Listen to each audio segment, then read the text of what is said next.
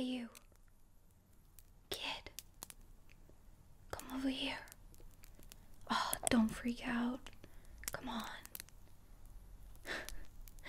I am just an ally. I know you're probably not used to seeing somebody without a head. That's okay. I just need your help, alright? You one of the new recruits? They've been bringing in a lot of you lately. Well, I was one of the first people out here. I died in the first battle. Bad luck, huh? But anyway, I came back to find the bastard that cut off my head. I must be a spirit of revenge or something. I haven't quite worked out the details yet myself. But if you would be so kind to help me find this individual. I know the battlefield is a pretty crazy place, but believe it or not, I'm a pretty skilled warrior. Listen, I got unlucky. He hit me from behind. Not fair play. You know? From the front, playing fair, I'm unbeaten. Show me how you hold that sword. See, look at that. Rookie errors. What are they teaching you? How long did you spend in training before you came out here? 2 weeks. 2 weeks. They really get desperate, huh? And what did you do before this? Farms. So I'm guessing you can at least hold a pitchfork. But, you know, you stand a chance.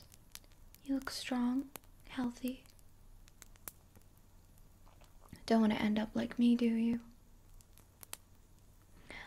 Tell you what. You help me, and I help you. I have all the time in the world, literally. So, after we find this guy, I can help you brush up your techniques. Make it a bit more likely you will survive this war. Good to hear. So, this guy. I didn't get a great look at him. Only what I caught when my head was tumbling down to the floor. But he had a scar on his face. Just over his eye. Left eye. Going all the way down. And he was wearing a real fancy uniform. Something you'd expect a commander to wear, maybe. Only seen it a couple of times. Yeah, it was a bright blue coat. That would probably be what we're looking for. Anyone bright blue? I'm gonna cut him down. But before we go, I want to make sure you are properly prepared. Have you got water? It's so important.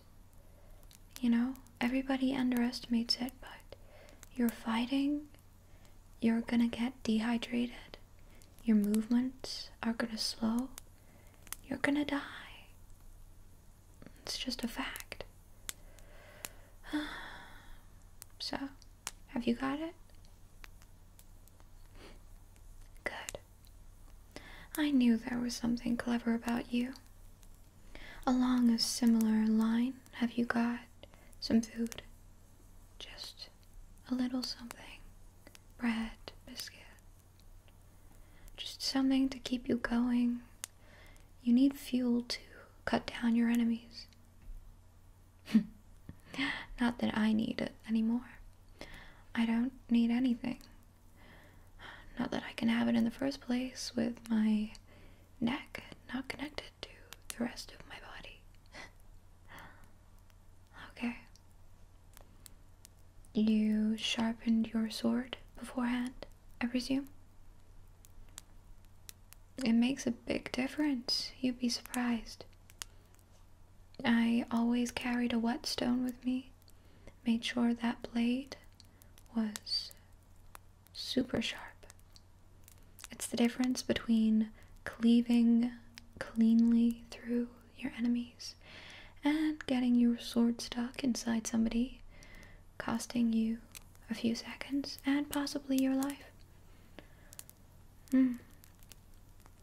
It's the small things that make a difference on the battlefield, you know. Speaking of which, there's a super effective way to freak out your enemies and give you the upper hand. I need to hear your war cry. Come on, really go for it. Nice. Yeah, that'll scare him. You know, rookie, I think you got a pretty good chance.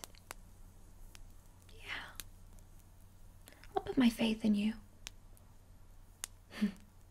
So, what do you say? You're gonna come out with me?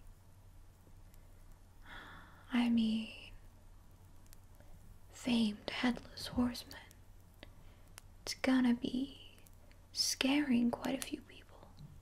Although maybe I'll at least try to reattach my head. It's gonna be a massive pain trying to fight while holding this thing. Got any suggestions? Yeah. Well, I guess we'll see. If nothing else, maybe some super glue will do the trick. Anyway, either way, get yourself packed up. We're heading out into the main battle.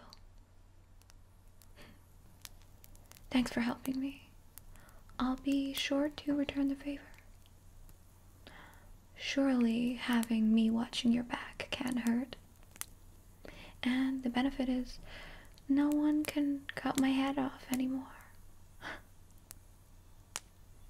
Let's get going.